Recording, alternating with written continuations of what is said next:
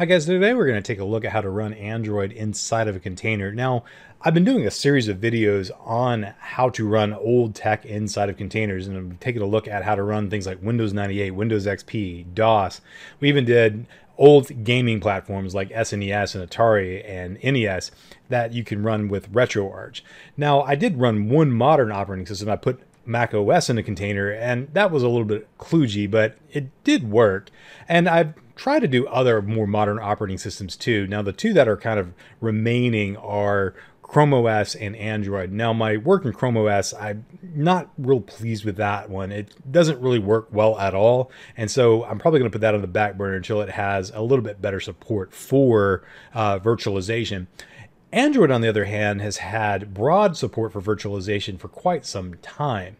So there's a lot of different ways you can run Android in a virtualized or emulated context. And of course, virtualization is where you build a virtual machine. And in that way, you can run a installed version of the operating system on virtual hardware. And then there's emulation, which is kind of like virtualization, but instead of running a full operating system, it's more of a pared down operating system, but it still has a number of the same kind of features a full operating system would have. And this is what we typically use for software development. So in my work of trying to get Android working in a container, I went down the path of virtual machines first, and I really couldn't get that to work well in an x86 context in Docker because the support for more modern versions of Android just isn't there yet for virtual machines. And so there's been some activity with an operating system called Bliss OS, which was a fork of Android 86, which is an older, more sunsetted project. I don't know if that has been deprecated yet, but it's not been updated in a while. But Bliss OS forked that, and it's doing a lot of work around Android 10 and Android 11, but it doesn't have modern support for like Android 12 or 13, which are the more commonly used versions of Android, at least in the last few years. So with that in mind, I wanted to shift over to emulation, and that was widely supported a long time ago, and it still has a very vibrant community, even with more modern versions of Android, like Android 12. So with the emulators that you get with the SDK for Android, you can get a virtual device up and running, and you can do that in a Docker container, and you can control it through a web browser, just like I've been doing with all of my other demos. So I'm going to show you how to do that. And there's really nothing that I built to do this. I'm just going to show you the repository where this project lives, and then I'm just going to show you how to start it up and show you how that you can have a functional Android device running inside of a Docker container simply by using these emulators that are available on Docker Hub. So I'm going to be running this in the Windows Subsystem for Linux, or WSL, but this would work on a virtual machine or a bare metal machine as well. It's pretty straightforward. So basically what you need to do first is have QEMU up and running, because this uses qemu and kvm, which are basically some virtualization tools that are in the Linux context.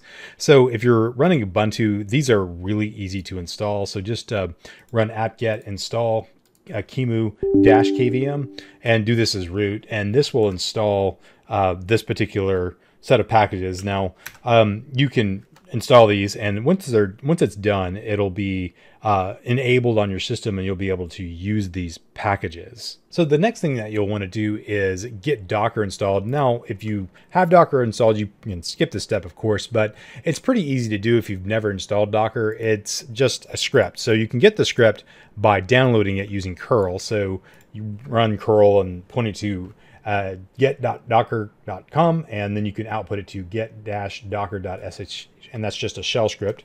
And then to run that, you can just use the sh command to run the shell script, and that will download and install Docker. I've already installed Docker on my box, so if I do docker-v, you can see that I have a fairly recent build of this, so you can check that if you just want to see if you have Docker already installed. And once you have Docker installed, you're ready to go. The next thing we need to do is just run the emulator using the Docker run command. So to show you the actual image that we're going to run, it's this one right here. It's Docker Android, and it's a really active repository on GitHub. So you can see that it's getting commits and pull requests all the time. It's got several thousand stars and a lot of different forks, and it's a very healthy repository. So there's a lot of activity in this particular domain. So Docker Android is alive and well and will likely remain a very active project in the future.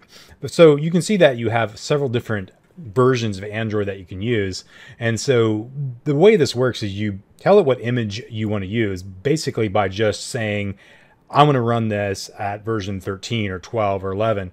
And then you can use a command line parameter, or environment variable that is, to tell it which device you want to use. Now, of course, you can't run Android 13 on a Samsung Galaxy S10, but it basically uses the hardware specs for the screen resolution and other things, even though you might be running Android 13, but using the specs of this one's screen resolution and so on for the device that you're going to be emulating. So something to think about there. In any case, those are the two main parameters that you need. And the other thing that you might want to check is you look for this right here to make sure that KVM actually will work on your machine. But once you have those things, you are ready to run. So I'm just going to run the command here in my Docker context, and then I'm just going to open a browser and just poke around on the emulator inside of a Docker container. So to run this, what you need to do is run a Docker command that looks like this. So a couple of different parameters that we need to look at are, one is the version that you want to use. So this is just the repository, but you use the tag on the image to tell it what version you're going to be using. So emulator 13. So this would be the most recent version of Android. That is a more production version of Android. There's still some early releases for version next. The next one that you need is you'll need to put this flag on here. So you need to have device /dev/kvm. Now, this is needed for hardware acceleration, and it really won't work unless you have this enabled. So this is going to basically expose the KVM that you installed on the machine that you're using for Docker to the Docker container. And once you have that as part of the command line, there's a few other things that just to impact the behavior. WebVNC enables the browser to connect to this, and that's why you need this port right here. There's also ports that you can use if you want to have ADB or other tools for debugging this particular environment. You can definitely use those, and those are useful for getting telemetry out of the app and also side loading APKs into the Android device and different things like that. Now, the emulator device is, of course, the one that we looked at inside of the repo is the Samsung Galaxy S10. And that's just, like I said, emulating its hardware characteristics in terms of screen resolution and other similar things like that. But it's really not going to impact the overall performance of the emulator.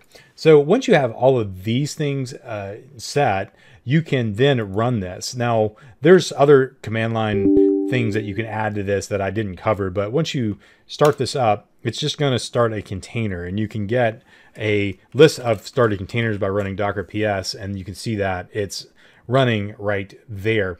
So let's go open up our browser and point it to this particular container just to see this thing up and running. Once you have the emulator started with the Docker command, then you can just point your browser to the IP address of your Linux context that you are running that in, and then use port 6080, which is the port that will connect you to NoVNC. You've seen me use NoVNC, so that's no surprise there. And you'll see that you have a virtual device up and running on this, and it's a fairly, it's got feature parity to a pretty modern version of Android. So you can see that it has a lot of the Google apps already installed. And of course, you can sideload these if you want to use like ADB. You can sideload APKs and so on to this guy. So I'm just going to launch Chrome here, and you can see that it has fairly decent performance in terms of acceleration and what have you. And so this is just a website that is running on this emulated device, and it's enables me to have a fairly fluid, fairly decent experience for doing this kind of emulation. Now, this particular emulation is good for a lot of different things. Now, of course, it's not going to be very practical for using Android on a day-to-day basis. Now, that's really not what this is for. But what this particular setup has been used for is for doing things like application testing. So application testing is a big deal if you want to be able to make apps and then test them using automation. Automation is useful in an environment like this. So I can use something like Appium, which is a suite that allows me to test mobile applications and mobile websites on an emulated device or a physical device. But an emulated device is a lot cheaper because I don't have to really pay for a physical device, and I can just use the emulated devices for the app testing. And then if I can do those tests over and over and over again on the emulated device, then I can kind of graduate it to an actual physical device or what have you. But these are great for development and those kinds of tasks like that. So there's a lot of cool things that you can do with emulators like this, and you can play with different versions of Android and different kinds of emulated devices as well. So just something to consider. It's a great tool, and I will probably be using this for other kind of demos in the future as I work with other kinds of things that are just kind of curiosities for me. So if you like this content, please like the video, and of course subscribe to the channel and share it with your friends, and drop a comment in the comment section down below.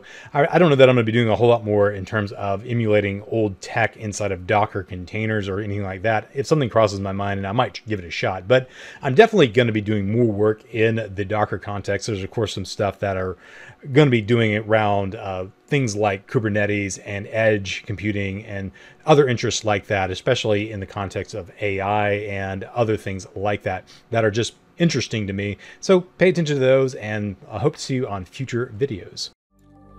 If you like this content, please consider subscribing to the channel by clicking on the subscribe button. You can also like this content by clicking on the thumbs up, or share this content with your friends, and also comment in the comment section down below. You can also find me online at www.blaze.net or on Twitter at @the1mule. And as always, thanks for watching.